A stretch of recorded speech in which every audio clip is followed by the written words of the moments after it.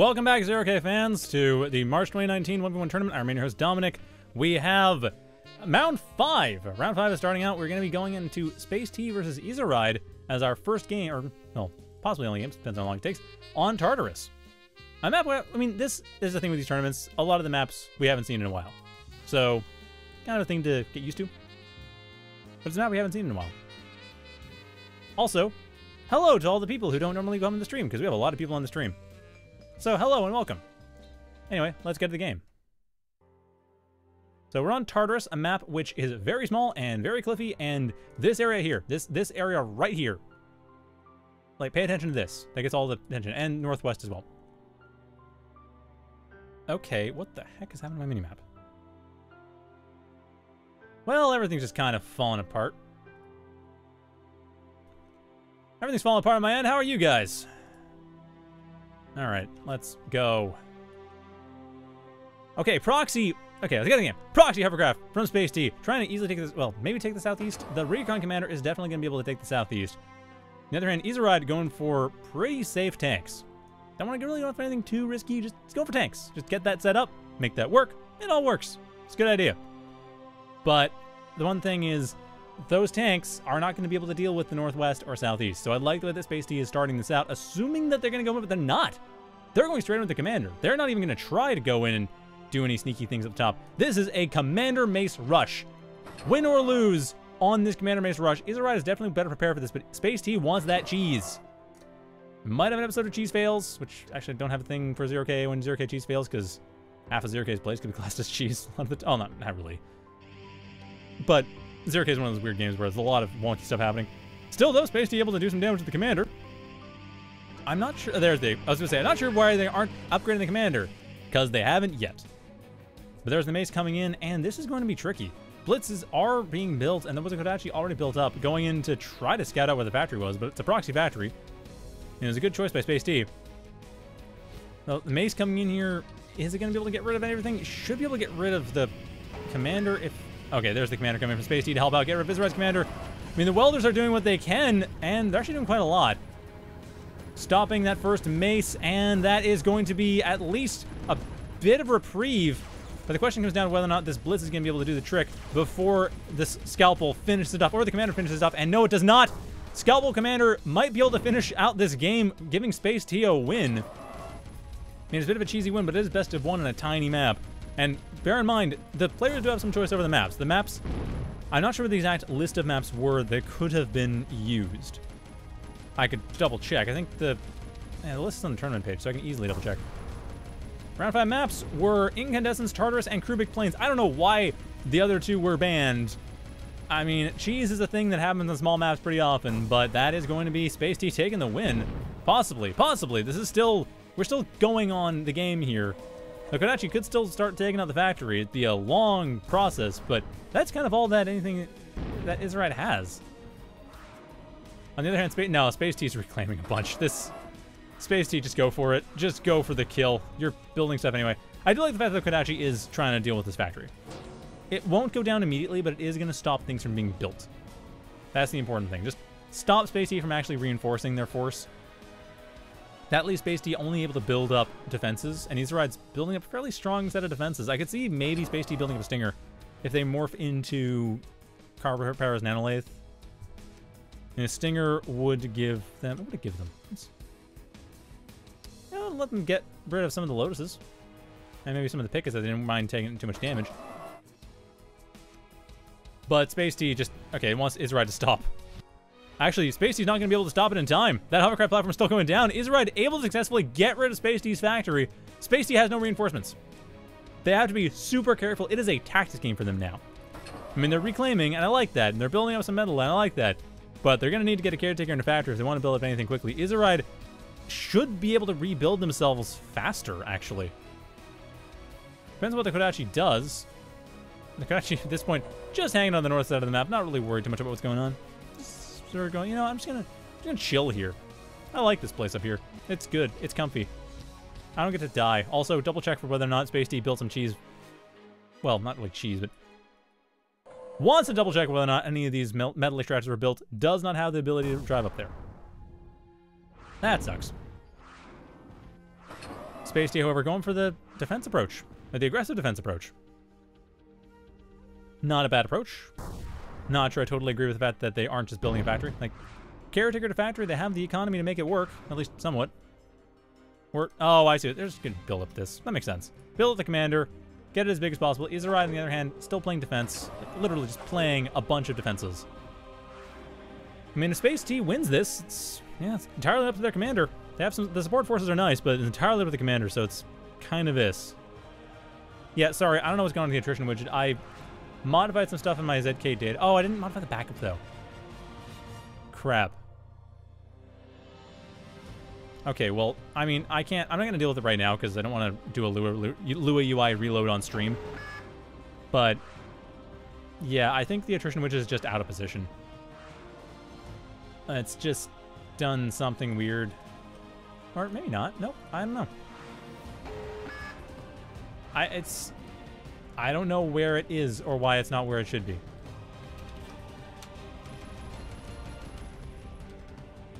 But it isn't, so I have no idea. This is... My apologies. I really would like the attrition counter to be here. But it's not. Yep.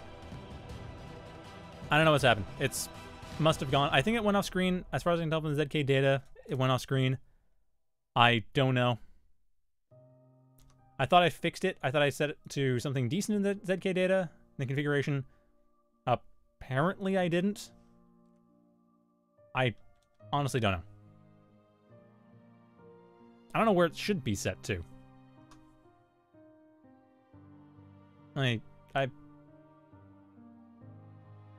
Yeah, I don't know what I need to do here. Sorry.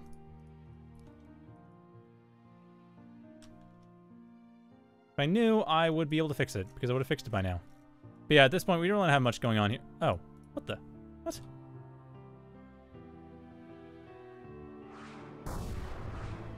Okay, weird. Apparently there's a bit of a crash. Possibly Lua UI reload will fix it. I don't know.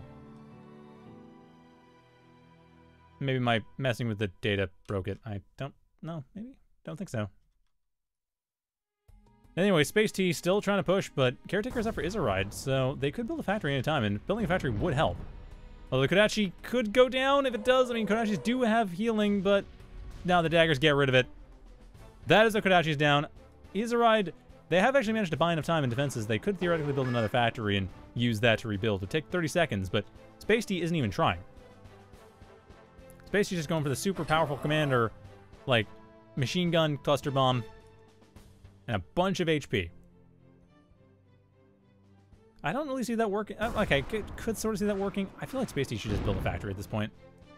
It's been so long. It's been 7 minutes into the game. spaceT could just build a factory, build a caretaker, build a factory. They have a reasonable amount of resources. Just build something so you can keep building stuff, and then use that to overwhelm izirayd. Just build artillery or something. I don't know, build a jump pod factory, build a firewalker, burn this whole thing down. izirayd, on the other hand, going for a spider factory, which I'm guessing will be used just to mass fleas to come in and... I mean, not mass fleas. Actually, no. Better option would be to get a widow or two. Alongside some recluses. Or just recluses, actually. Straight recluses. I don't know why I didn't think of that first.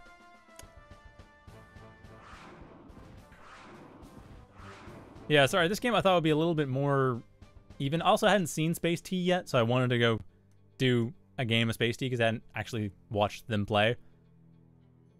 I didn't expect there to be this prolonged cheese win? Or this cheese stalemate. Normally you don't get cheese stalemates. That's not a thing that generally happens. Normally you just get people doing cheesy things, and those cheesy things are done. And that's all there is to it. But no, in this case, we are actually getting a cheese into a stalemate, into spaceT, trying to get something. And again, it's just build a factory. We have here, factory build weaver into recluses. I mean, the thing is, right now, spaceT's not really contesting anything over to the north side of the map. izirayd could easily build up a bunch of metal extractors over to the north side, which is exactly what they're planning on doing. Or no, they're building up wind generators first. But they could build metal extractors afterwards. Yeah. Okay, there's the caretaker. Is there a factory being built up on top of the caretaker? Please say yes. This caretaker This caretaker is not enough on its own. Build stuff around the caretaker. Build a factory. Please, don't just repair. I mean, repairing is good, but don't just build repair. There it is. Shieldbot factory being built up. It might be too late, though rogues will work reasonably well against the use of the recluse. So I could see it. At this point, spaceT's commander is much weaker than... Sorry, izirayd's commander is much weaker than spaceT's. This could actually work out okay. I mean, the sheer number of defenses might pose a problem to spaceT's commander. Oh, and the cluster bomb could have been used for the base, but it still does some damage. Attempts to come in and take out izirayd's commander by the scalpel don't really manage to go anywhere. That still gives enough time for the shieldbot factory to be built up, though. So spaceT is able to build up the shieldbot factory, able to get more metal extractors of their own. Izirayd, they are going for the metal extractors over to the northwest side of the map, which is what I was hoping we would see. Because those are good metal extractors, you want them. But I don't know how well that's going to actually work overall. Again, it's like spaceT can kind of walk in. They have a lot of HP. I don't know what they're so afraid of. There's one stinger. Okay, rogues are being built up. That explains everything. Again, I kind of would have gone... I think Firewalker would have been a better option. This is such an awkward situation. Just build Firewalker. Don't even worry about it. Ooh. Yeah, I think... See, the thing with spaceT is that they can come in and... Okay, they might have to tank a stinger shot, but stinger shots are 850 damage. The shield can tank most of the stinger shot. The commander can come in, cluster bomb the defenses, and then just wipe the floor with everything else. And I think spaceT has full knowledge of the position. No, not full knowledge. Partial knowledge of the positioning. Enough knowledge that they could come in at a good angle. Same time, izirayd is building up. If they've got 14 metal per second, they keep going. They have wind generators being built up. The wind generators are only generating 0.7, but hey, get a few more of those, and if they survive long enough, maybe. spaceT's pretty vulnerable right now. They're building up a felon, however, that could be that would be enough, actually. Alongside the commander's shields. Yeah, I think this is game. I really would like to see izirayd build a factory much sooner, and then do what they're doing right now much sooner.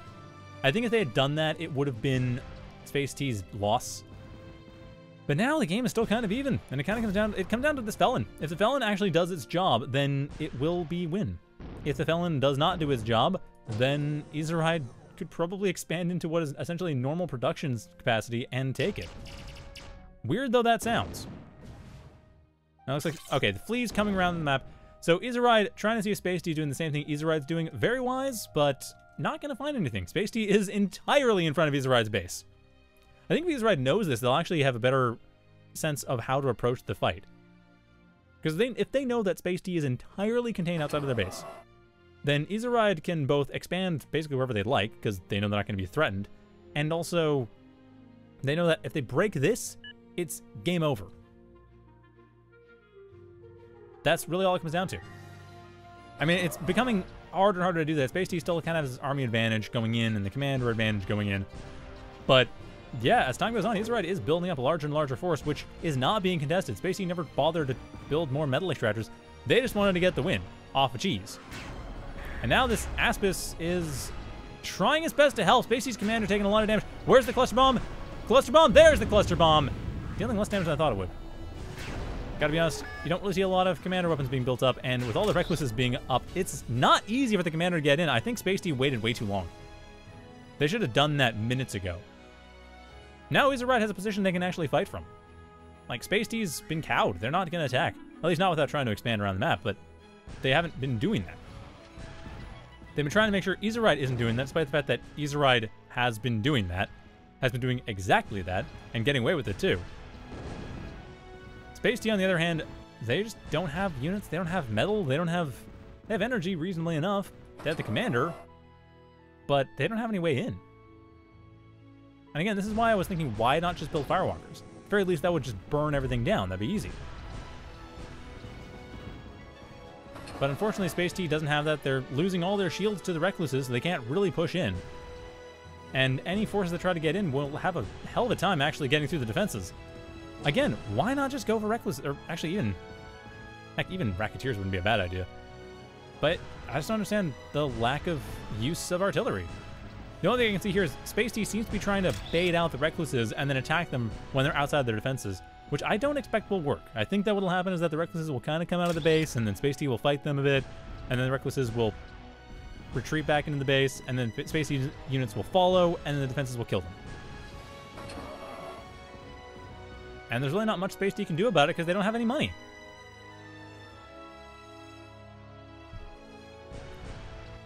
And izirayd doesn't have any way of countering this either because izirayd can't really go up top. You have to have spiders or jump bots to go up top. Another reason why it would have been nice to go spiders would be to check this northwest expansion and destroy it because there's only one weaver and it doesn't have any defenses. Like, izirayd's entire economy is naked, but it's on a hill that can't be accessed without terraform spiders or jump bots. spaceT is using none of those things. So even if there was a push in here, wiped out izirayd's entire main base, all their economy's up here. They can rebuild another factory. I wouldn't actually put it past them. They might just build an air factory or something, or a gunship plant on top of this hill. Wouldn't be a bad idea, to be honest. I mean, if that happens, izirayd can't lose. But I think izirayd's trying to win, specifically. The Recluses are coming in, actually dealing quite a bit of damage to the commander. I mean, if that commander goes down, that's game. Like, spaceT will throw in the towel as soon as that commander is destroyed. And that commander is taking a significant amount of damage. And the shields are down. The Aspis is not near enough by to actually help replenish spaceT's commander's shields. And as much as spaceT is trying, they're also losing a lot of energy to that shield. How much is that draining? Yeah, it should be, I think, minus 10. But it can't even drain that much because of the production. Well, spaceT's going for it, and this is probably going to be a bad idea. The dirtbag's taking most of the brunt of the fire. That is good. It allows for the bandits and commander to get him. The commander is going to go down. It will not be able to even get the close bomb up before dying. The commander down. That is going to be it. spaceT has nothing to work with. And there's the self-destruct. There's a towel throw. spaceT dragging a cheese game into 16 minutes. I mean, part of that is that izirayd didn't rebuild when they had the chance, but really, spaceT could have won that so much earlier. They just got afraid of the defenses, not realizing their commander could just punch through them no problem. And also, just build a factory early. Build the metal extractors. When you have a contain like that, the best thing you can do is take the entire map. Because at that point, if you have the entire map to your name, your opponent could try to break the contain, and hey, you still have 40 metal per second behind you and the rest of the map that you've claimed. They can't do anything about that, or not easily at least. Certainly not like that.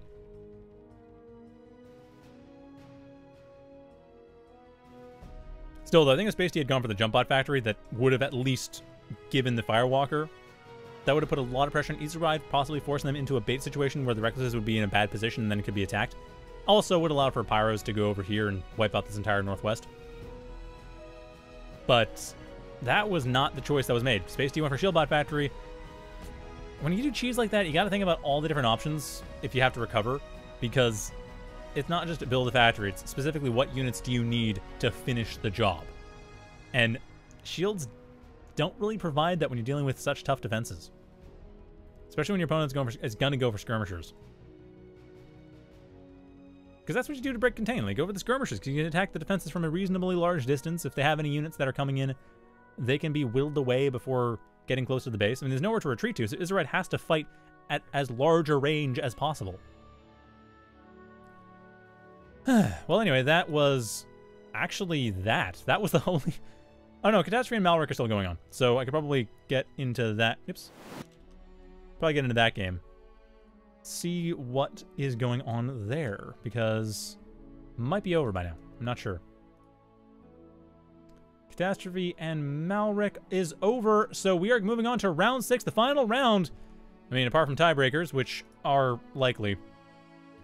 Let's see. No, actually, no. Manu is solid 5. West is a solid 4-1. FC, Petrol, Catastrophe, izirayd, Kingstad, Cat Lady are all tied. Oh, Cat Lady's doing really well. I haven't seen them play. Let's go see them play. Oh, it's izirayd versus Cat Lady, though. It's already a map of done. Ah! Okay, we'll do Manitoul versus FFC. I feel really bad for Cat Lady. I was going to cast their game with Exploit, but Exploit's gone. So I couldn't. It was a free buy. Yep. That was a thing. I feel bad. Anyway. I mean, unless people want to see izirayd again, but for last one, I really should do, like, the top bracket spots. Like, Manu and FFC. Like, will Manu maintain an uncontested lead? Avoid 3-way ties or podium positions. Thanks. Oh boy, yeah. If Mano loses this and FFC wins this, it's gonna be 5-1. That's gonna suck. Anyway, move on to round 6. The tournament has been going reasonably quickly, but I would rather not have a full like 3-way tie bracket stuff. We'll see what happens though. Anyway, stay tuned as we move on to round 6.